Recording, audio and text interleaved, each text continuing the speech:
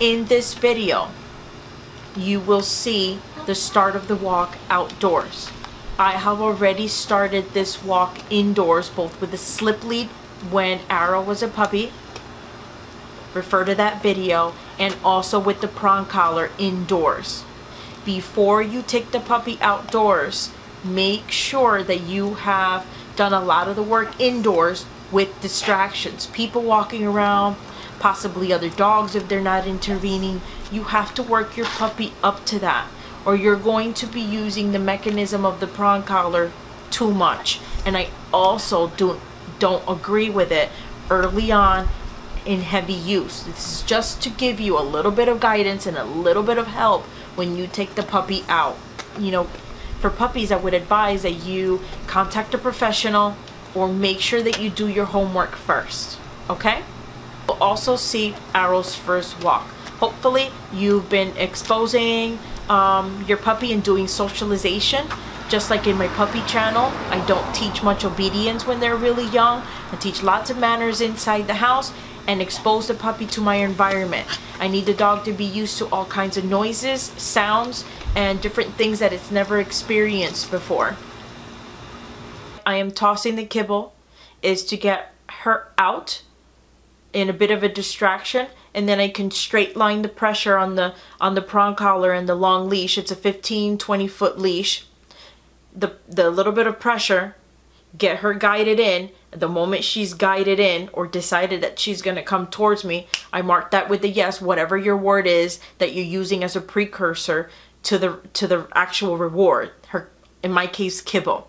I need to do a lot of repetitions, so I'm using kibble, not treats. I don't want to give my dog diarrhea or an upset stomach or cause overweight issues. She is a growing puppy.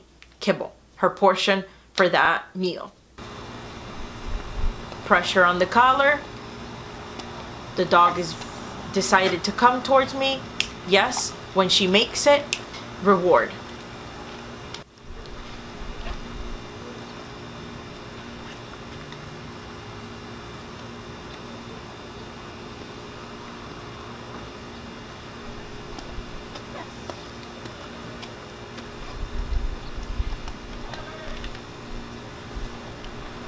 No.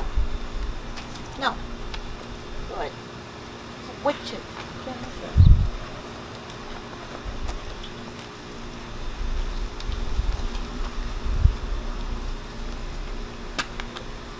Yes.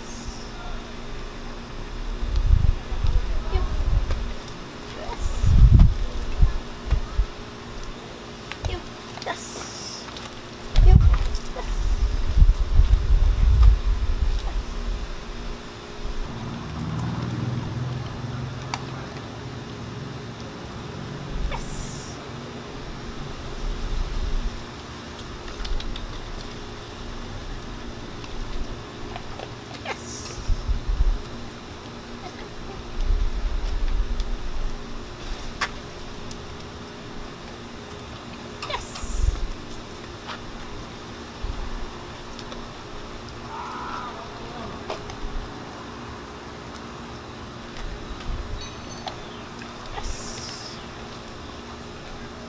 Yes.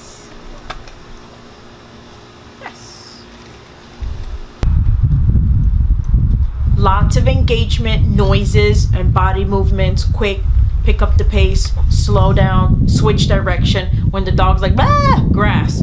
Oh, leaves. Kissy, kissy. Come on. Some type of encouragement from you, whether it be verbal, let's go, a word, an indicator. Again, a kissy, kissy sound, something like let's go, something that will get her mind off of that and get her on moving. So you do not need to use the tool heavily. If you find yourself uncoordinated using the tool heavily, work that stuff inside and don't go past the driveway.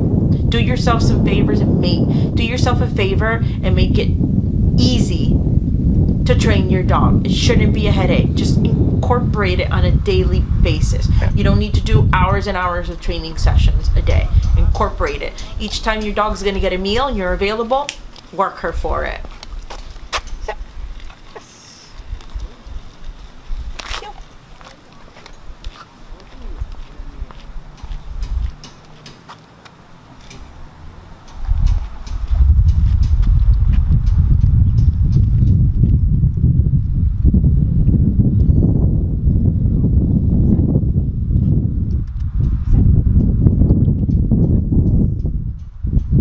same concept that I do with all the dogs. Heel. Good. Set. Yes. And I'm still rewarding. It's gonna be a little bit more heel. We're sporadic with the phones. I don't have anybody to film for me, so, but this is her first walk. Heel. Very gently on that tool. Very gentle. No corrections whatsoever. If she gets distracted, I use a lot of engagement. Tons of engagement. Heel. Good. No correctiveness at all. If I need some pressure on the prong, it's going to be really, really gentle. Set. Yes.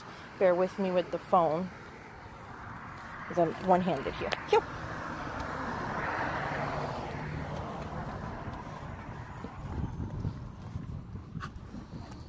If you're finding that you're struggling a lot, go back to your driveway. Good girl.